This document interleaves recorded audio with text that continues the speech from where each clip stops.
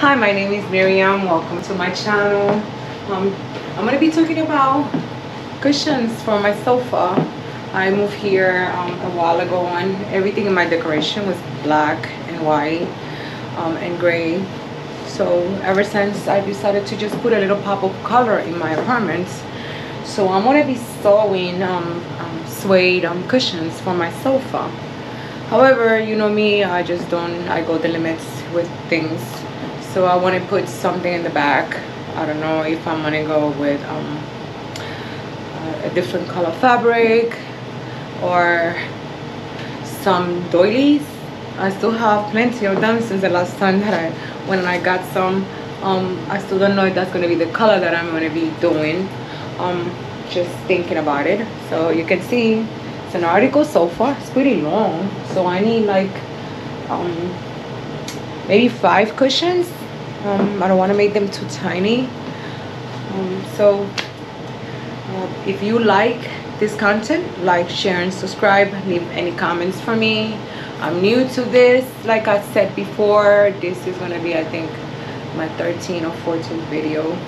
Thank you so much. See you soon.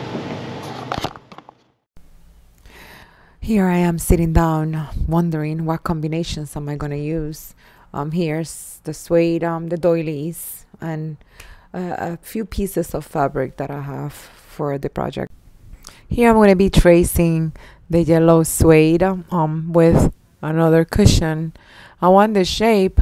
I don't think it's going to be completely, correct, like a complete perfect circle, but I'll be okay with that.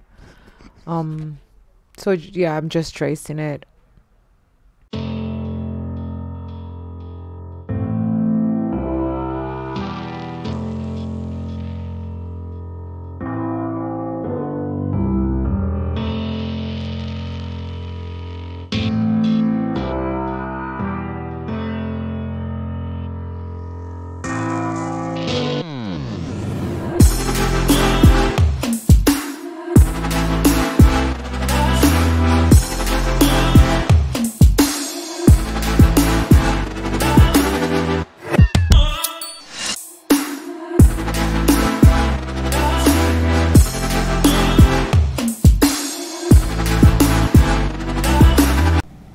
Here I'm going to be cutting this circle. I'm going to be cutting it, I think, 5 times. I'm going to be folding it. Let me rephrase that. I tried doing it 4 times, but then the 5th time was fine, and I got a circle. It's not a perfect circle, like I said. So here it is. Now I'm going to attach. I have a white sweater, thin material, and I'm going to double layer it and just cut the backing of this circle. I really don't have yellow suede for both sides, so this is just going to be just the front, and then it's going to be tufted with 2 buttons. So here I'm pinning the fabric to create to start sewing. I believe it will be easier for me if I pin it than to cut it or trace it or draw it or anything like that in the fabric, since it's like a sweater material.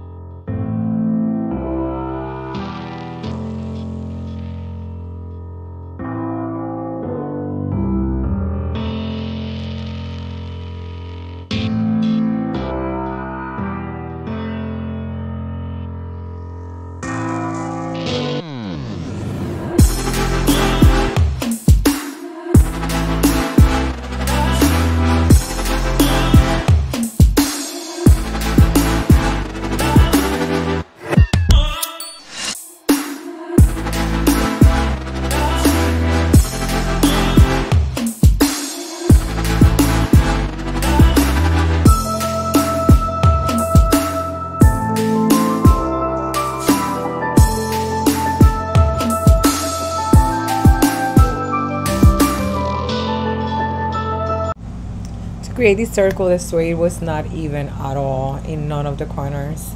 So on this one I wanted to have 2 sides because it was like long enough to have 2 sides. So I decided to use the plate as as a pattern to just trace the circle, because I wanted to create something like the smaller black cushion that I have, or that I had in my living room. So here I am tracing, and here I cut it and I put a doily inside. I think it looks lovely, and I'm going to put a button, a large button in the middle. I'm going to be tufting this, but I'm going to attach the button first because I don't know if I want to really just tuft the other side. I'll see when I finish and I flipped everything and I stuffed them to see how they look. I stuffed them with the foam.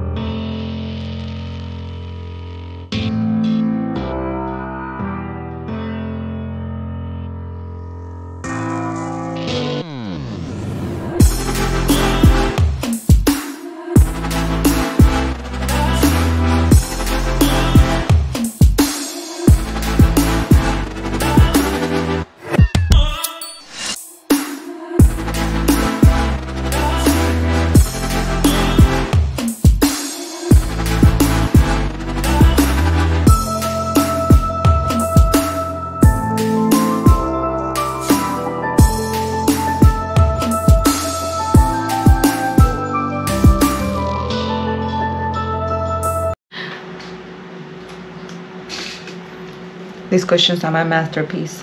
I've been obsessed with doily for years now.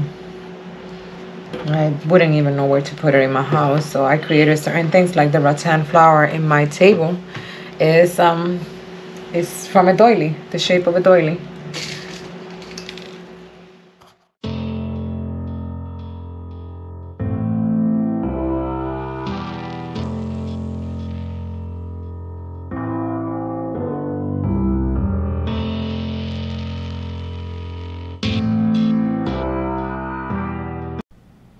Here I'll be working with velvet. I have a yard of velvet to upholster chairs, but then I was like, okay, I don't want to have everything gray, so I saved it. So I'm going to use it now to make cushions. This is the cushions that I had original you know, in my sofa when I moved here, so I'm going to use it as a pattern because I like the size. I don't know what I'm going to do with this one. I think it's going to be a crazy design, but I'm going to just going to go with the white pompoms. You'll see at the end. I'll show you at the end what I did. Here is the fabric. Everything is already cut. Maybe I want to put a doily in this one, a square doily. I don't know. I think I don't think so. I don't know yet. I will decide at the end. Like I said, here's the, it'll be a square one, and I used a round doily and the rest of the suede that I had to create this one. Also going to have a button in the middle, but this one I think I'm going to be tufting all the way. Here's some brown suede, and I'm going to attach orange pompon, and here's the circle with the back sweater. Here I'm going to start sewing. I'm not going to show you every single cushion that I saw because it's going to take forever. It will be a very long video. I want to keep it around the 10-minute mark. So here I'm showing you the needles. The needles are jean needles. That's what I'm using to sew through the suede, because it's not hard suede, but it's not that soft either. So the jean needles work perfect for this project. And I'll see you soon. See you at the end.